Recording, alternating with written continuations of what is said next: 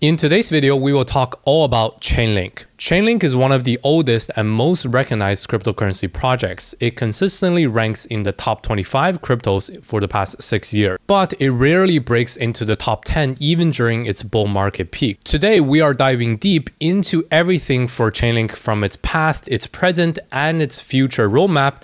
And I will give you the reason why I think Chainlink will have its biggest bull run yet in the upcoming cycle in 2025. Welcome back to the Virtual Bacon channel. My name is Dennis. I'm a crypto angel investor for the past 5 years, and I have invested in over 100 crypto companies. On this channel, I share my views on market trends and investing strategy to build wealth in crypto. First, let's cover a brief background of Chainlink's history being the de facto Oracle provider for blockchain application. Chainlink's tagline is connecting the world to blockchains. Their original vision was being the decentralized blockchain oracle. A decentralized oracle plays a pivotal role in connecting smart contracts to real-world data. This was a huge deal in early days of DeFi summer in 2020 because all of the early DeFi applications needed a way to read traditional world data and price data and bring them on chain in order to process them for DeFi application. These include asset prices for traditional finance, for real estate, precious metals, commodities, equities, or generating randomness for gaming, IoT sensors for supply chain, ID verifications, etc. Of course, you can use a centralized data provider for these data sources, but this defeats the purpose of decentralized application. This is why Chainlink's decentralized node providers was so important. They act as this trustless layer of data source access for the smart contracts. One of the biggest use cases of Chainlink is their data feeds and price oracles. Most DeFi protocols out there use Chainlink oracles today, such as lending and borrowing protocols like Aave and Compound, mirrored asset protocols like Synthetics, stablecoins such as Liquidity, Fei, TrueUSD, asset management protocols like SET protocols, Next Mutual, which is an insurance protocol, options and futures like Ribbon and Talis all use Chainlink in order to function. Chainlink oracles also has a large variety of price feeds, not only for Ethereum and Bitcoin or other cryptos, but also for gold and for Forex, for commodities, etc. A total of 718 price feeds available. And these price feeds are available on most of the blockchains out there. Chainlink also claims to have over 1,000 total oracle networks. I don't believe this is actual number of blockchains integrating with Chainlink, but rather this is referring to the total number of cryptocurrency projects, including decentralized applications and blockchain infrastructure that integrate with Chainlink. Nonetheless, this is a very impressive achievement. Another major achievement of Chainlink in DeFi summer is with the Link tokens adoption in yield farming protocols and lending and borrowing applications. You can track this on DeFi Llama by going to the Pools tab and searching for specific tokens. Here you can find where the token is utilized across all of the DeFi protocols and ecosystems. And here you can see Ethereum is widely adopted with large amounts of TVL in the billions and hundreds of millions, of course. Another popular DeFi token is Arbitrum. Their Arbitrum native token is widely adopted across multiple pools and protocols, but you see that it's only widely adopted on the Arbitrum chain. So this token is somewhat political and it's not widely accepted on multiple chains. And this is where Chainlink really shines because the Link token is one of the top ERC20 tokens that's widely adopted across many different chains and many different protocols and different yield farming pools. Here you can see the Link token is widely used on Arbitrum, Ethereum, Avalanche, Polygon, even BSC and Optimism. They all integrate Link token in their DeFi protocols. This is one of the most unique features of the Link token that sets it apart from all other assets. It's non-political, unlike BNB, Arbitrum, Optimism, or Polygon, whatever. Wherever there is DeFi on any Ethereum-based ecosystem, there is the Link token. Now, moving on from DeFi and the Oracle stuff, which were really popular in 2020 and 2021, today, however, Chainlink is much more than just an Oracle and data provider. In the next bull run, Chainlink is aiming to become the irreplaceable middleware layer for any application developer to access the Ethereum technology stack. First, let's cover Chainlink's CCIP, or Cross-Chain Interoperability Protocol. This is a protocol built on top of Chainlink's existing validator nodes that aims to connect all existing blockchains with each other. This design is very different from the Polkadot or Cosmos model where you have a somewhat closed ecosystem. On Polkadot, in order to be interoperable with other chains, you have to become either a parachain or a parathread, but you are all within the Polkadot relay chain ecosystem. And on Cosmos, you do have this interoperability stack called the IBC, which does make different blockchains easier to communicate with each other.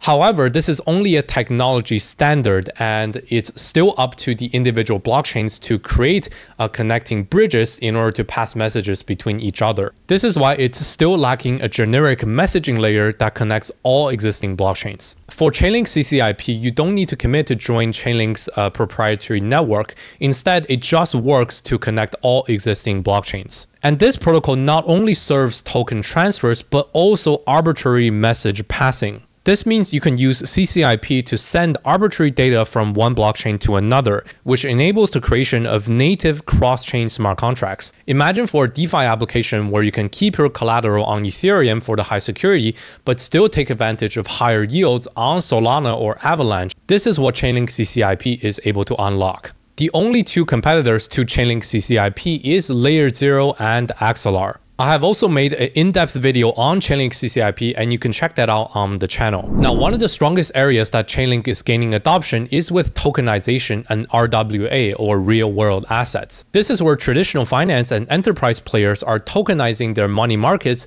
and existing assets on either private blockchains or public Ethereum to enable 24/7 operation and reduce their cost and friction. We have already seen Chainlink test this integration in partnership with Swift and 10 major banks in order to tokenize their assets and move them across multiple private and public blockchains. These banks include New Zealand banking group, BNY Mellon, BNP Paribas, Citi, Clearstream, Euroclear, etc. And here you see the scope in depth. Swift is the main technology provider that connects to the banks, and then Swift talks to Chainlink CCIP in order to move these assets across not only the public Ethereum blockchain, but also other public blockchains that they want to experiment with, such as Avalanche, but also private blockchains such as Quorum, which is a private Ethereum client. This ability to connect public Ethereum with their private blockchains for the enterprises is super important, because the traditional finance players like JP Morgan, Citi, and Franklin Templeton would not want to make everything completely decentralized. You see, in their latest test, rather than using an open network like Ethereum, Citi and JP Morgan use a private version of the blockchain. JP Morgan and Blackrock have also tested tokenizing the Blackrock shares as collateral, but this is also being done using a private version of Ethereum called Onyx, which is built by JP Morgan. While we know that BlackRock and all these traditional finance players really like RWA and tokenization of their existing assets using the blockchain, I don't believe they will fully embrace a decentralized future and just plug these directly into Ethereum mainnet into DeFi applications. Instead, they will want a hybrid solution that is frictionless enough, but also something that they can control. This is why Chainlink's CCIP and all of the other automation and compute functions that we'll cover in a bit is so crucial to get this done and bring the enterprise adoption from the traditional finance world to the world of Ethereum and Web3. To learn more about how Chainlink is an integral player in the tokenization and RWA narrative in DeFi,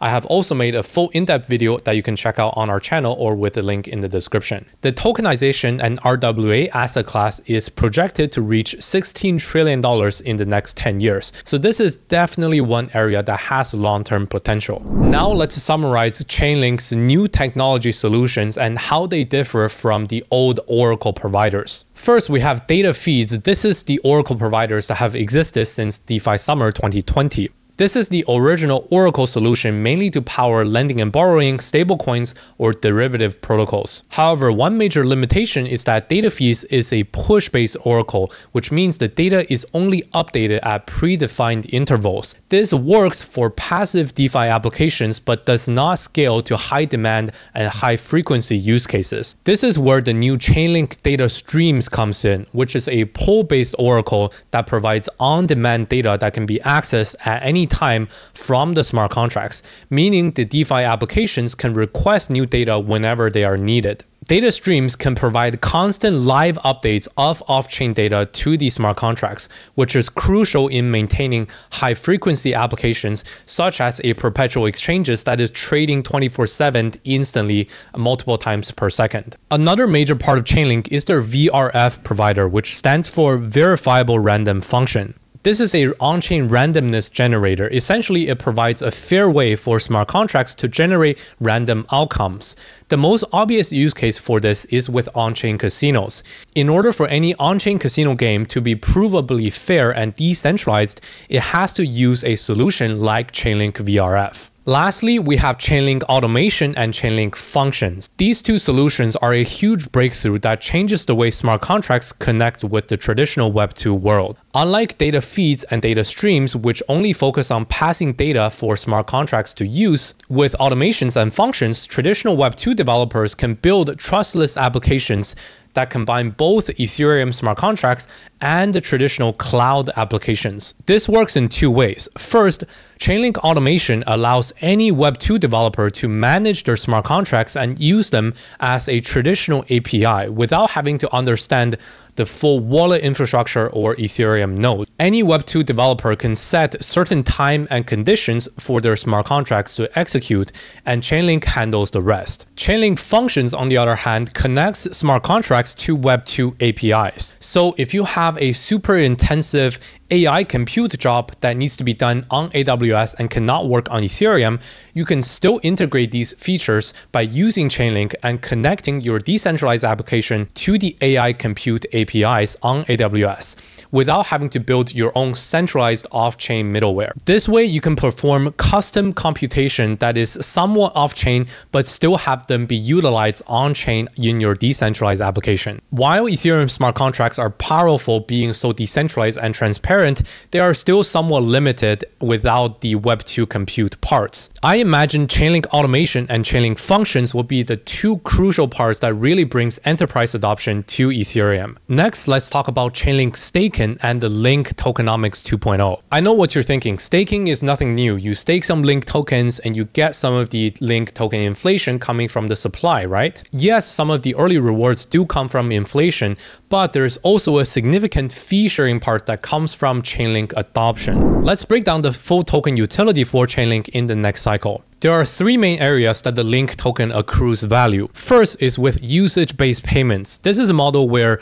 users pay for Oracle services based on their usage using the Link token. For example, when using Chainlink's VRF automation or functions solutions, the application developers need to purchase Link tokens and pay them on-chain like a on-chain subscription, and these tokens are consumed and paid to the node providers. This payment model already existed since DeFi summer, and it has always been used to power the Oracle network. But the two other tokenomics upgrades is what's really interesting. The number two is user fee sharing.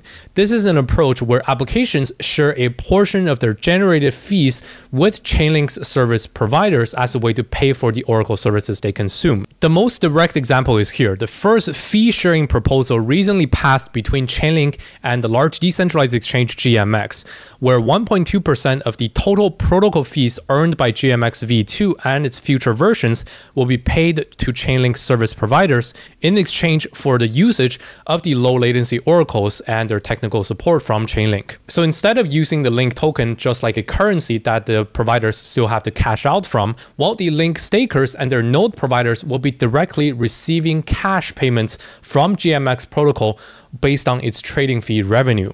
This is a much more sustainable model for long-term income for Link token holders. Lastly, there's the Chainlink Build program, which is an initiative that supports early-stage startups using the Chainlink services. You might have heard of this program already, which many crypto projects have joined, that kind of looks like an accelerator program at face level. But there's one key point that is super bullish for Link token. Take a look at this. In exchange for providing enhanced access to Chainlink services and technical support, these projects are committing a portion of their native token supply, often between 3 to 7%, to be paid to Chainlink service providers, including stakers. This means by staking Link tokens or becoming a node provider, you will be receiving native tokens from all of these top crypto startups that go into this program. Some of the projects you might recognize, for example, Trueflation is in this program, and they will be committing approximately 4% of the Trueflation token supply over time to pay to Chainlink service providers and stakers.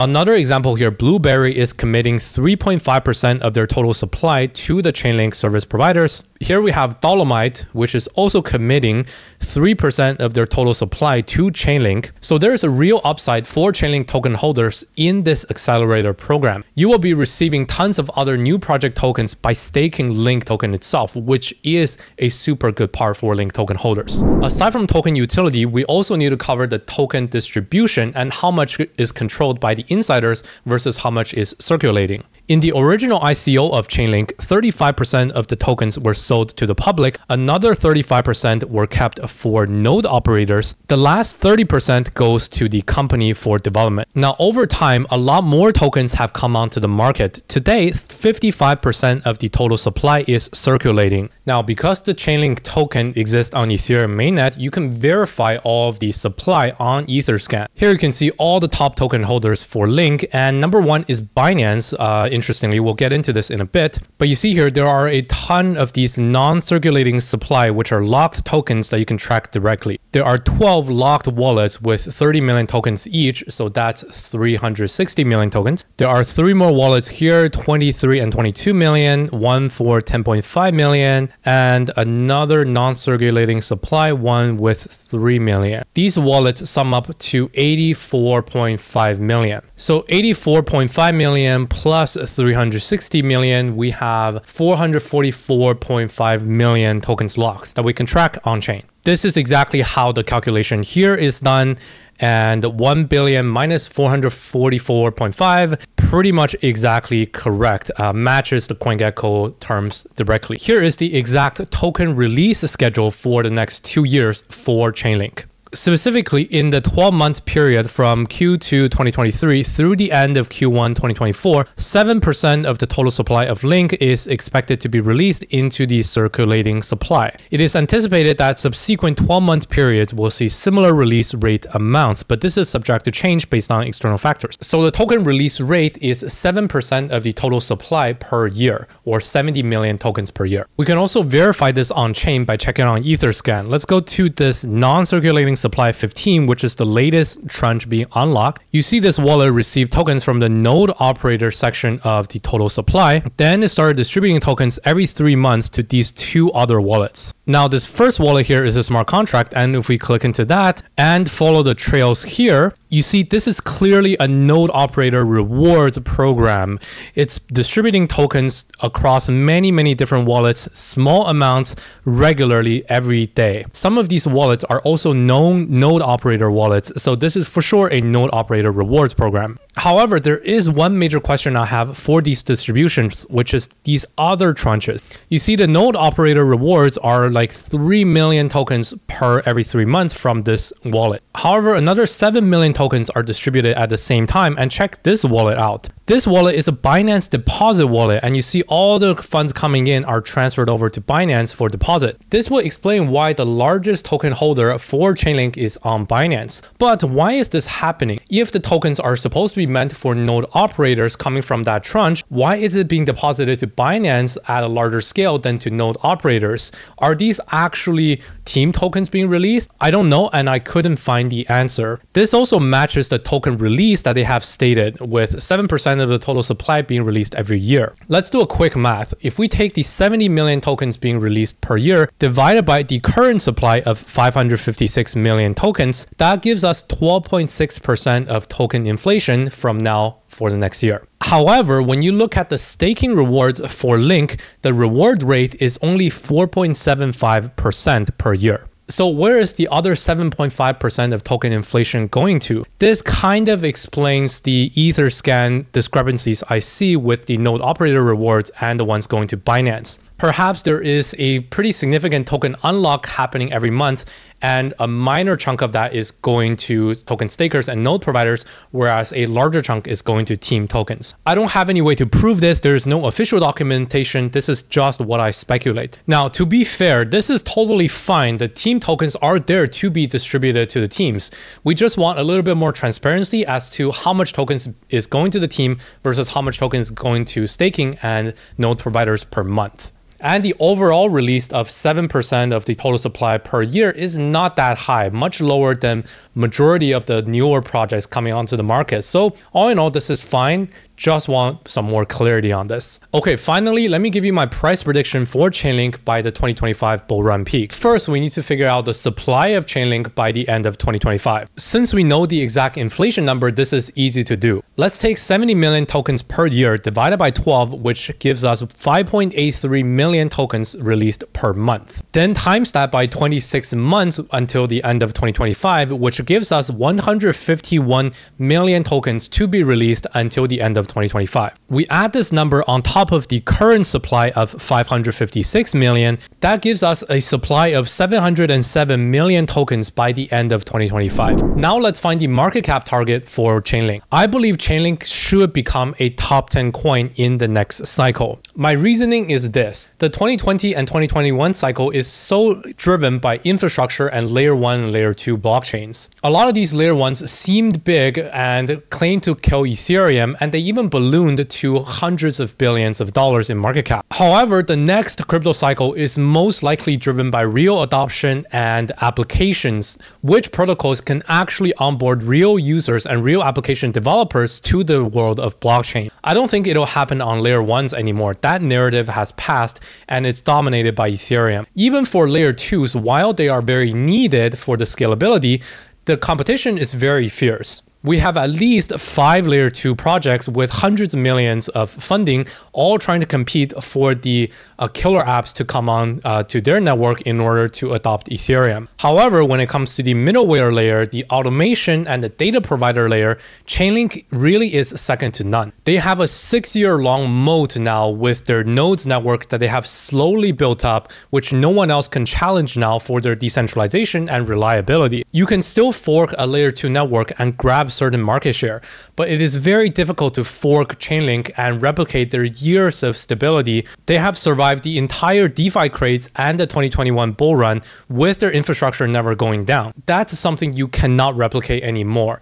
That is why Chainlink is in a unique position to expand out to these horizontal use cases like enterprise, like RWA tokenization, like VRF for casinos. That's why I think in this next cycle, if you're going to build any application on top of Ethereum's technology, even if you're building on layer 2s or even layer 3s later on, you still have to use Chainlink and you won't have many other choices. And that's why I think Chainlink deserves to be in the top 10 coin ranking. Coming back to the market cap targets, being a top 10 coin will give Chainlink at least a $70 billion of market cap, judging by previous cycle. With a supply of 700 million tokens by the end of 2025 and a market cap target of 70 billion, that gives us $100 per link token by the end of 2025. Some people will say this is too high because Chainlink's previous all-time high is only $50. However, I would like to argue that Chainlink actually underperformed in the 2021 bull market because Chainlink really had an early bull run being in DeFi summer of 2020,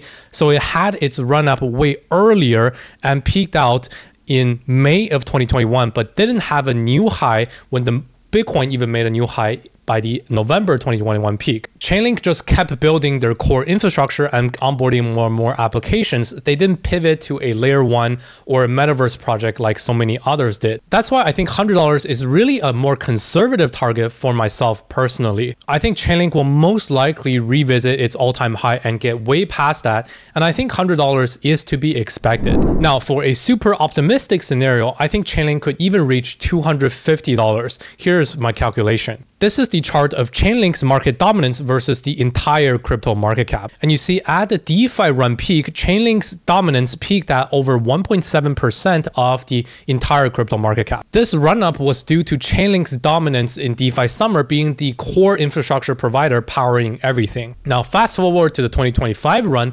if Chainlink can dominate multiple sectors such as another DeFi run, or perpetual exchanges, everyone trading on chain, or tokenization and RWA's enterprise adoption coming from Blackrock and JP Morgan and Wall Street, or even sectors like AI, combining off-chain compute with on-chain smart contracts using the Chainlink automation and functions, I think that's all possible. If Chainlink can dominate 2 or even 3 unique sectors, I think it can reach these previous all-time high dominance levels and remain there for the 2025 run. If this is is the case, and assuming that the total crypto market cap reaches the expected $10 trillion, that gives Chainlink a $170 billion in market cap by the 2025 bull run peak. Dividing 170 billion by the supply of 707 million, that gives us $240 per link. This is my super optimistic target for Chainlink by the next cycle top. And this can only happen if Chainlink becomes a top 5 coin, which will be super competitive. There are many strong projects competing for about 3 spots only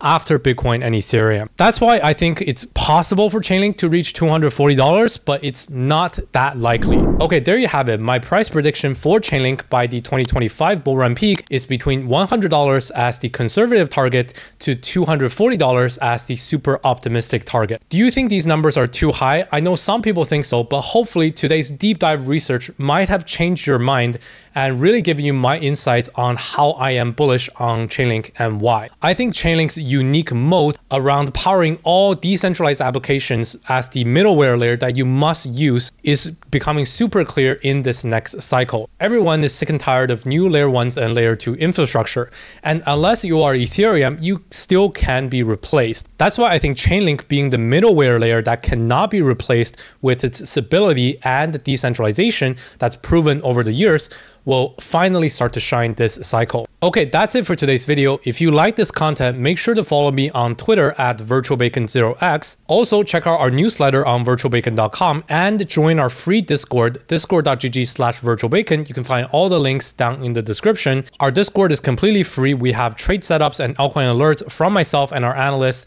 and make sure you join the discussion to not miss any new updates. Thank you for watching, and I'll see you in the next video.